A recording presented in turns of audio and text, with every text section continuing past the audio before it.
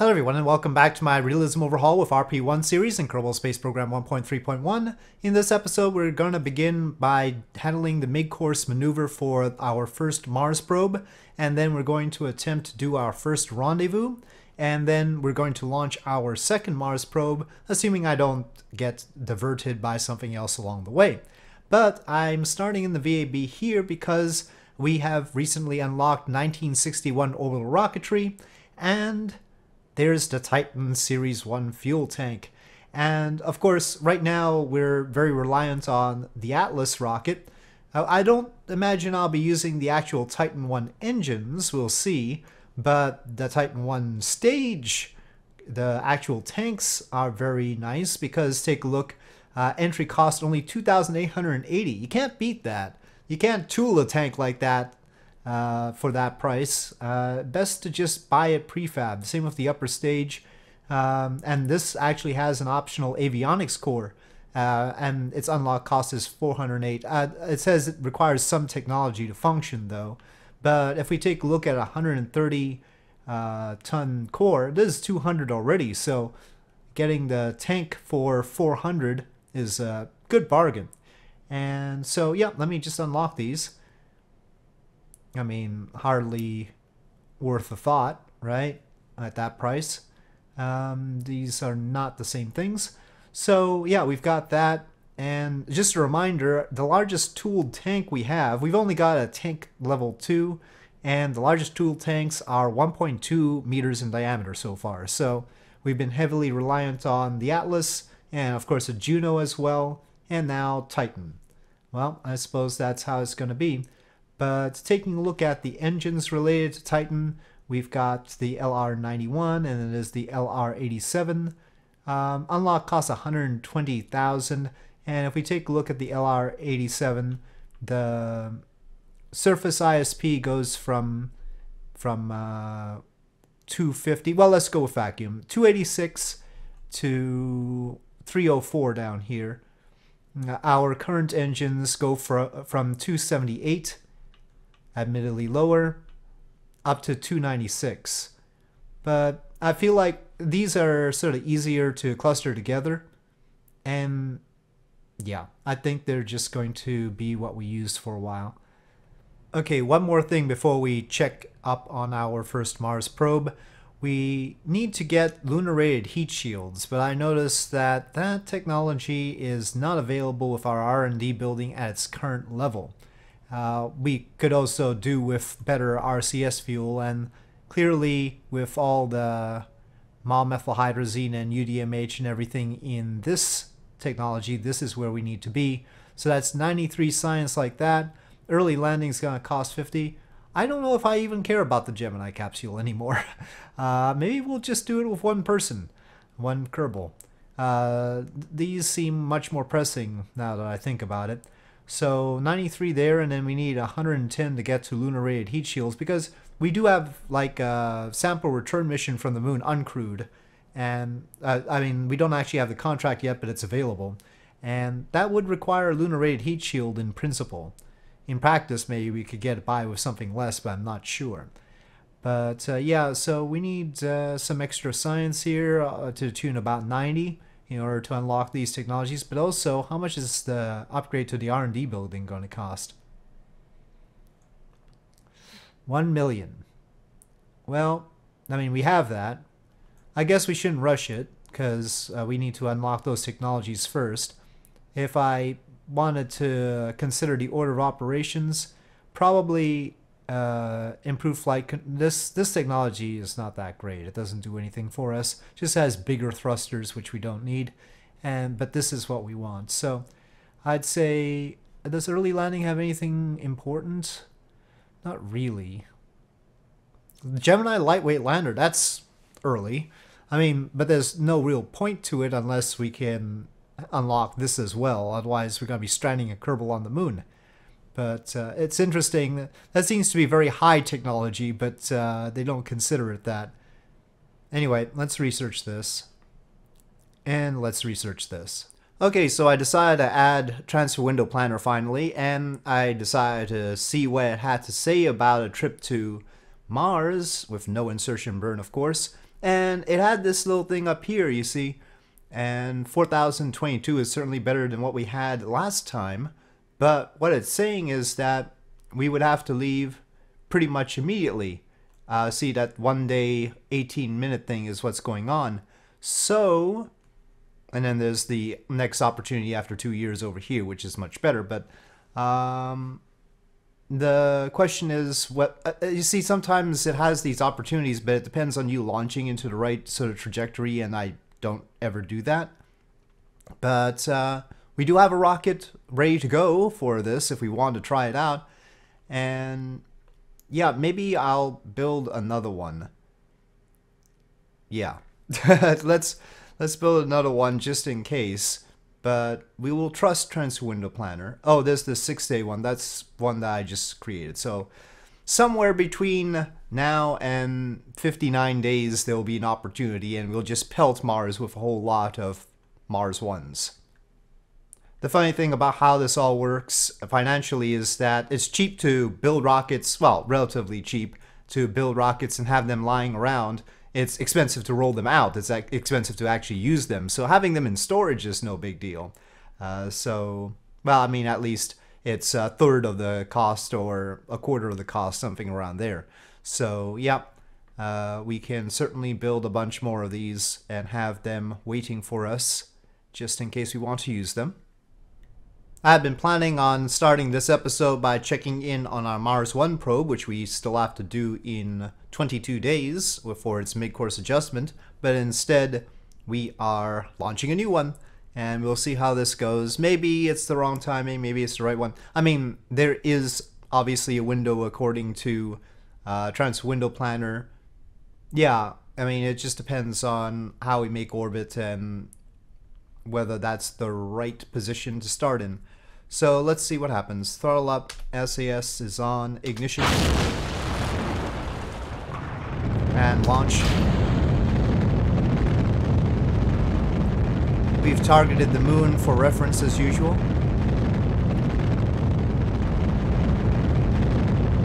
We're past the speed of sound, approaching max Q. Everything looking fine. Okay, booster set.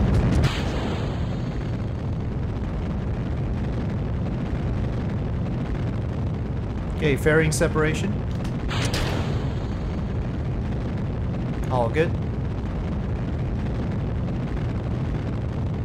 Okay, getting ready for shutdown.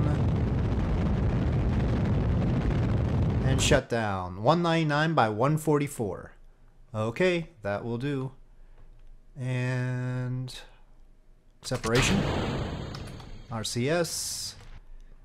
And we are ready to go. All right. Double check the RCS fuel. That's good enough. All right, let's see what the actual plot is. Okay, yeah, this timing is not good. MechJeb tries to do it and gives me like 5,000 meters per second. I try to do it. It's about the same thing. I'm gonna try and plot course straight out, you know, just prograde and then do a mid-course adjustment and then see what happens. But it's not looking particularly good, and probably we should just wait until the one we had seen before. The issue, I think, is maybe we need to have a way to tell Transfer Window Planner that we aren't equatorial. There's a minimum initial inclination that we have, which is 28.6 degrees or 28.5 degrees. And yeah, we really can't get to certain orbits around the Earth to start off from. And that does change things. But anyway, I will come back to you with a mid-course adjustment plot, which neither tool can do on its own. And we'll see how that works. Okay, well, with a little bit of wizardry, we've managed to make an encounter happen anyway. And basically the trick is that we have to use the current stage immediately. I mean, we can't carry it along the fuel while the oxygen will boil off. And so we have to use this 4,107 now. I've plotted using 3,966, and then out at apoapsis, or a little bit before it turned out, we need to use another 316 meters per second to encounter Mars in 409 days. Now that's interesting because, you know, we're getting, I mean, if we waited any longer, we could, well, not really, but still, that's a pretty long path to Mars is what I'm trying to say. And an interesting encounter indeed. Usually it takes 180 days to encounter Mars. Basically, you see Earth is here. And so this is one of those transfers where you'd be sending cargo, not people, right? This is not a Hohmann transfer. Hohmann transfer would hit Mars over here somewhere. This is not like that. More than a year to get there. But it works. So well, hopefully it'll work. So we'll try it, and it'll still meet the deadline for the contract. Another consideration. Certainly didn't want to use all of the delta V being indicated by this stage right now, because some of it's going to boil off since the node's in 1 hour and 7 minutes. So let's time warp to that. Okay, as you might imagine, timing is sensitive. Okay, throttle up. And ignition.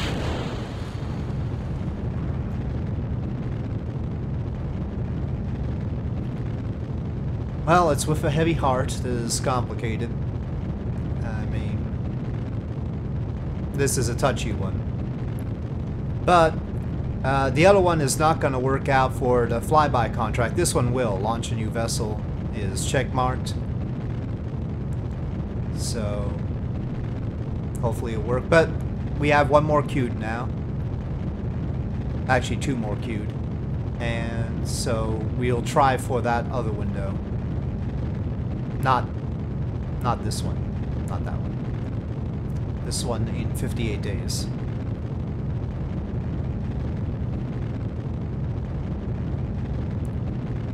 Timing of the burn looks reasonably good within a second.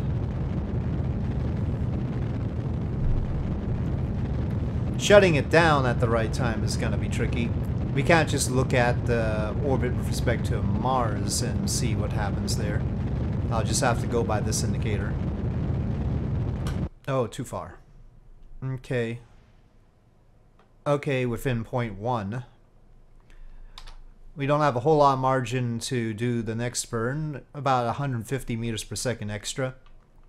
But let's see if that burn needs tweaking. Wow, well that's pretty nice in a way. I'm not entirely sure which way around I actually want to go right now. We'll probably handle that once we get to apoapsis and have a better read on things. I think this should be okay. Alright, so in 243 days we do this, do a maneuver to get this orbit. Let's add that alarm. Quite a wait.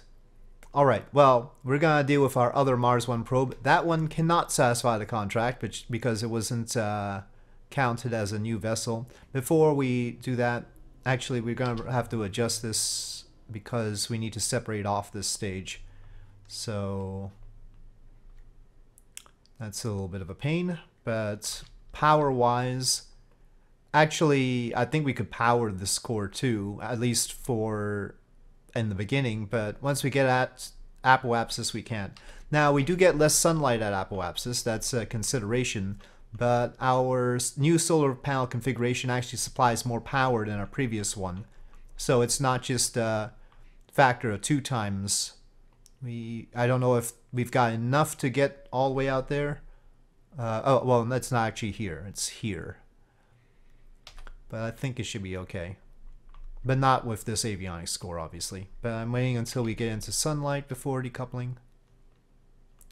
There's hardly any direction that won't adversely affect our orbit, so let's just separate. Let's make sure that all these are topped off. Seems that way. Okay.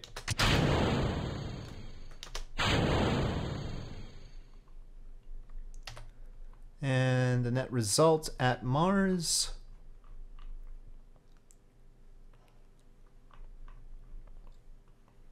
is, well, let's tweak the maneuver node editor a little bit. Aha. Ooh. Ooh. We've lost our encounter altogether, it says. Okay, well, 314.4 meters per second now, so that's not too bad. And let me just reset this maneuver node. It should be the same timing, but yep, there we go. Alright, hopefully this probe works out. Everything is set with it. Let's check up on our previous probe. Okay, so the first Mars 1 is looking all right here as we aim for a correction burn. 2-minute delay on the signal, and let's just point at the node. Alright, that'll do for now. Heck, that might be even better. Practically guaranteed communication, right? Right? Come on, no, not that, no.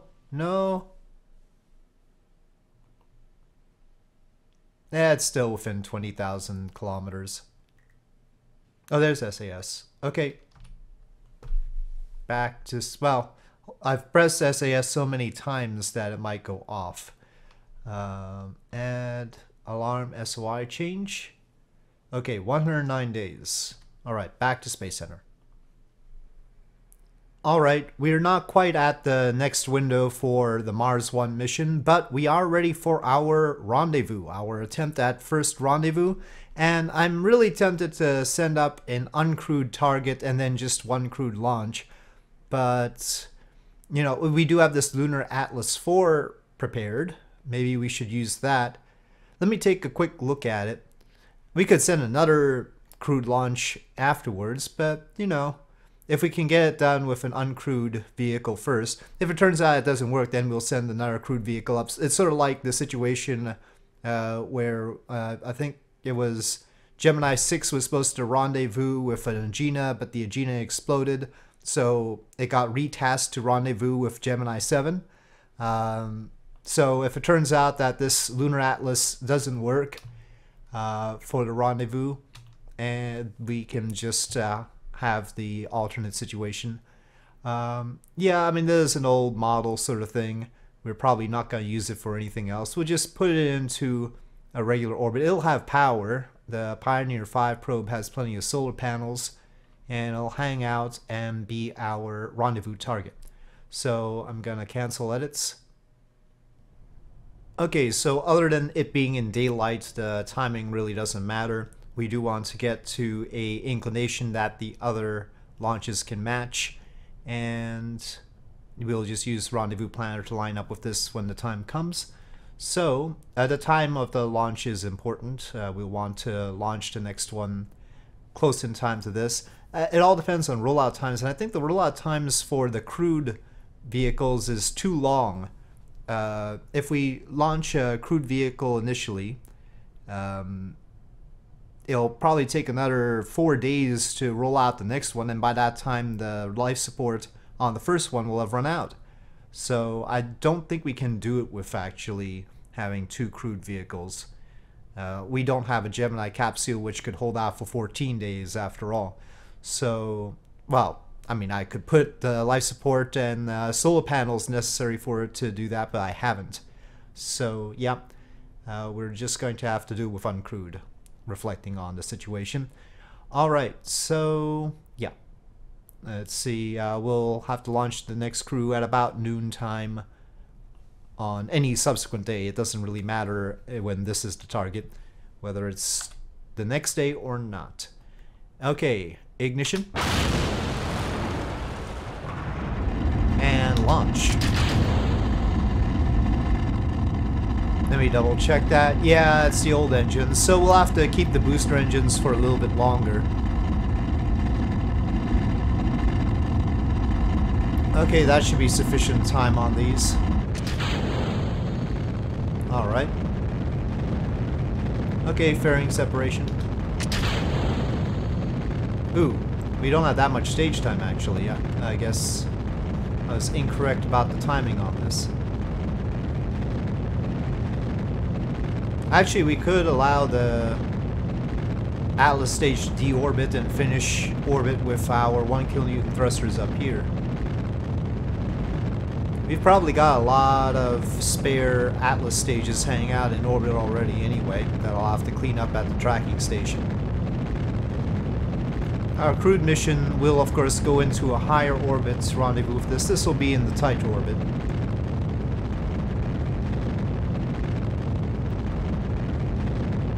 It has an option to help with the rendezvous, though.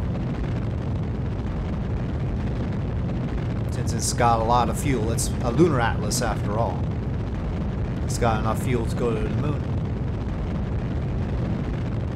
Okay, we'll say that that's gonna deorbit. Alright, separation.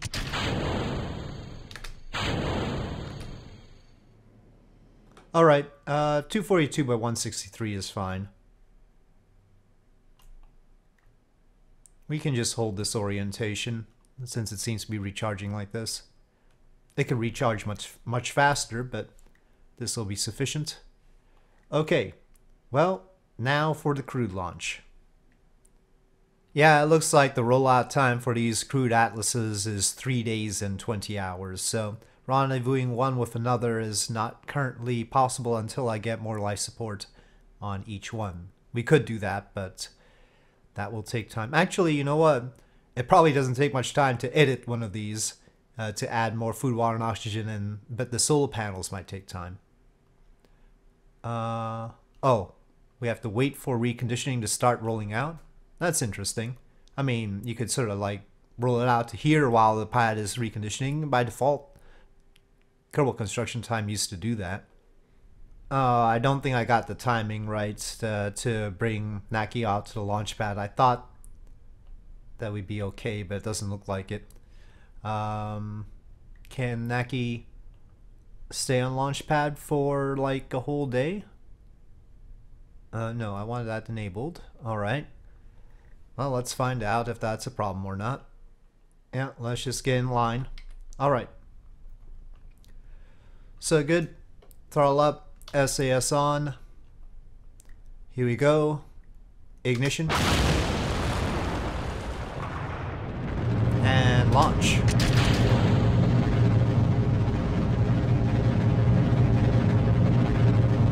Oh, we have clouds today.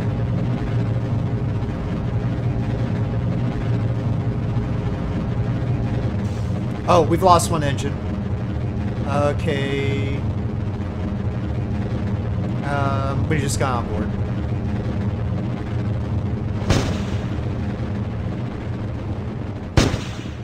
Alright. Abort. Sorta completed. Alright. Well, so much for Naki's first flight. We don't need that. Okay. Just armed parachutes. I guess they are armed. Alright. Well, RCS can bring us to negative surface velocity. These velocities shouldn't be too bad for coming back at. Oh, please don't go nose first.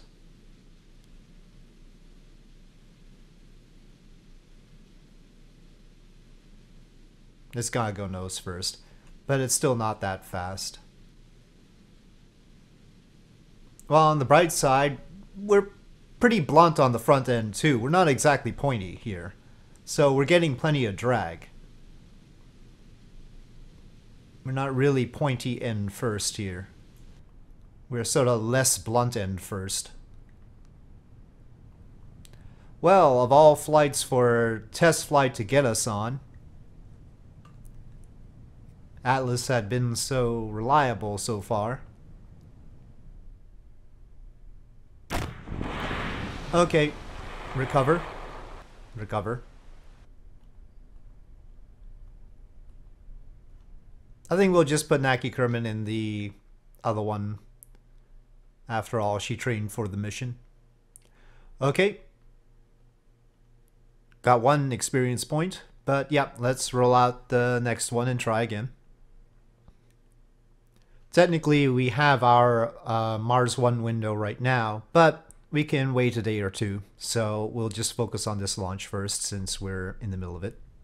Okay, we are ready to go again. Throttle up, SAS on, ignition. And launch. This time it is behind us, but like half the world behind us. Okay, let's flatten out. A little bit higher, maybe.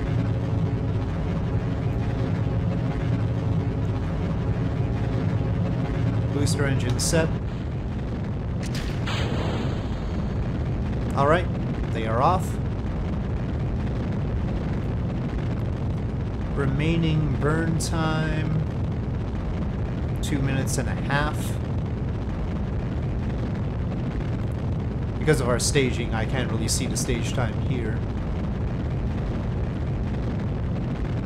Okay, here we go, getting ready for shutdown.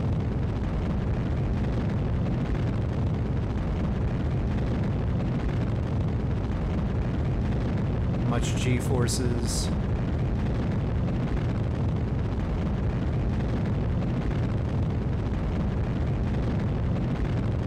And shutdown. 167 by 146. Well, that should be good to allow it to catch up to us, though separation at closest approach it was saying some horrible thing. Maybe we should just boost up to a higher orbit. Anyway, let's separate from the Atlas. Alright. And let's turn... Well, let's get the RCS thrusters on first, and then let's turn normal to get rid of the nose cap. Speaking of debris.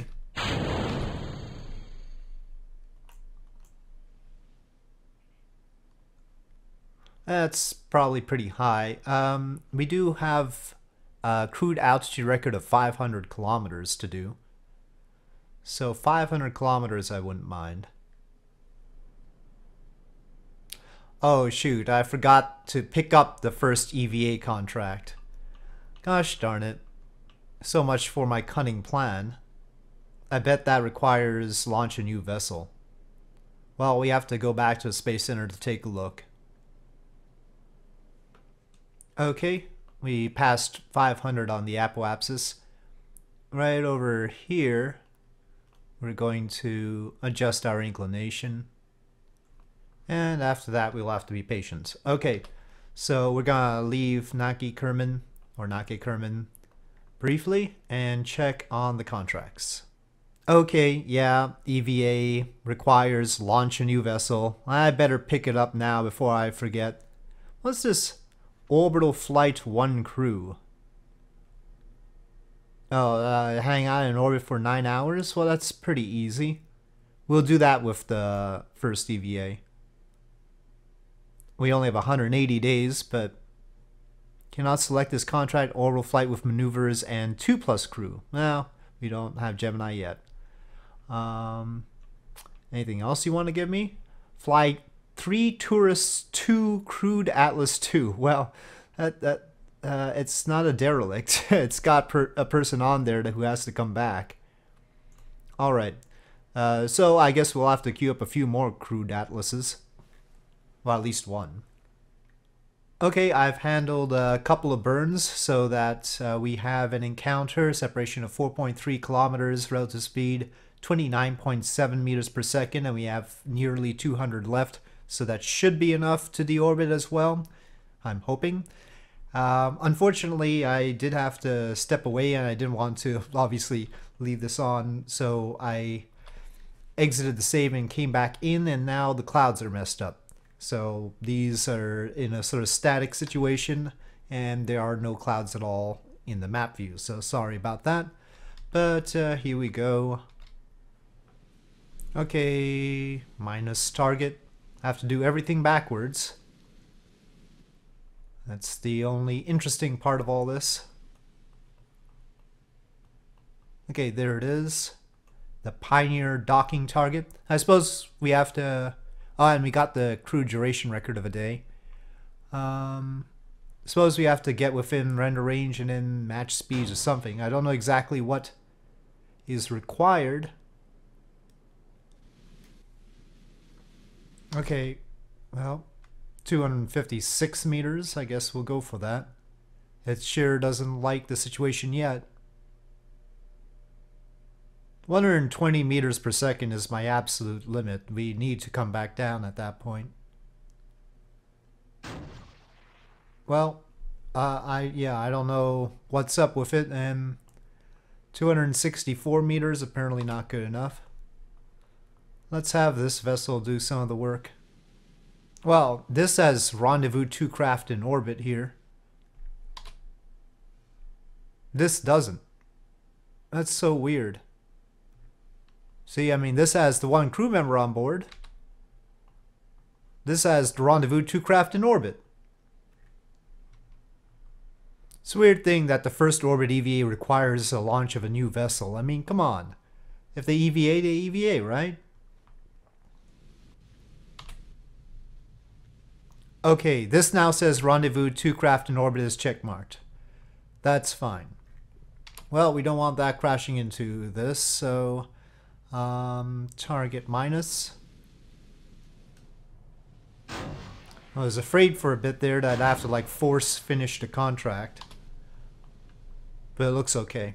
Alright, so now that that's drifting away, let us check where we should deorbit. We're coming close to Australia here. For attitude control, we do have the backup HTP inside the capsule. So if we have to use all this fuel to do the deorbit burn, that's fine. Technically speaking, the amount of fuel we need for the deorbit burn is supposed to be reserved up there. I never actually reserve it, but so it should be enough right now, maybe, hopefully. And it seems like 68 units would have been more than enough. We still have plenty left over, but it's good to be safe. Speaking of which, let's just verify that we're still drifting away from the docking target. And I call it a docking target, but we weren't docking. It's supposed to be a rendezvous target. There's no docking port. But anyway, you know what I meant. Okay, now we finally get to orient the way I think we need to orient. No more of this backwards stuff, to use the 1 kilonewton thruster. We are currently over Mexico and hoping for a splashdown in the Gulf of Mexico. I'm still not entirely sure why it's sort of leaning to one side when everything should be balanced and descent mode isn't on. Yeah, looking good. Right off the coast of Houston. So unfortunately didn't get the first EVA done on this one. But we'll do that next time. And we also need to launch a few more Mars probes next time. It's pretty clear that we can send our Mars flyby probes to Venus as well. That's not going to be a problem. So, in fact, they're overkill in terms of communication and solar panels, but that's, you know, simple anyway. So, for this Earth to Venus window, we'll have some prepared for that. And we have full parachute deployment. Speeds are good.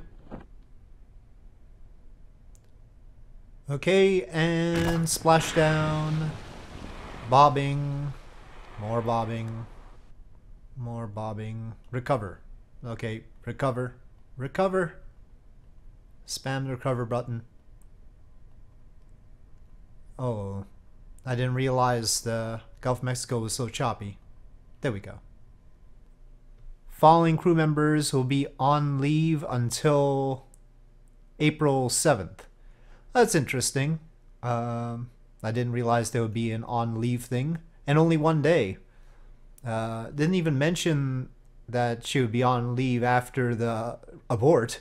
You would think that that would take a few days to shake off, but alright. One day is not any problem. I don't even know why they even bother, to be honest, since it takes more than a day to roll out anything with a capsule on it, but okay.